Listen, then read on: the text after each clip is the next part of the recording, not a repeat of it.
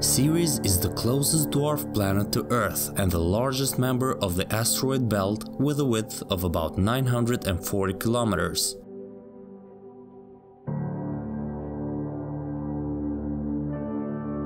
A team of researchers from Spain suggests the surface of Ceres is experiencing wrinkles as it shrinks. Previous studies show that planets made of rock, such as Mercury and Mars, tend to have wrinkle formations on their surface. Scientists believe these wrinkles form as planets cool down. When rock cools, it grows denser and contracts, therefore forming thrust faults, cracks in the surface where older rock is pushed over young rock. On the other hand, icy moons such as Europa and Ganymede have rifts on their surfaces that could have formed as they cooled and some ice melted.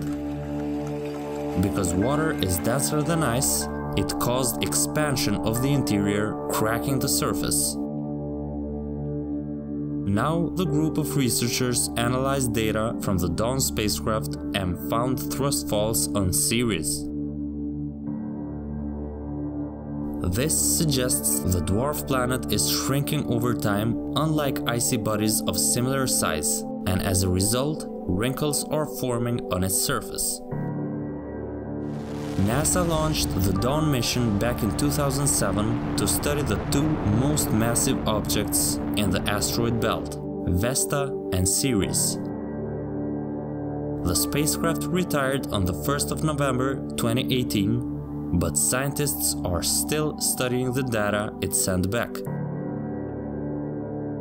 The scientists analyzed photos that NASA's Dawn spacecraft captured in 2015 and 2016 as it orbited about 385 kilometers above the surface of Ceres.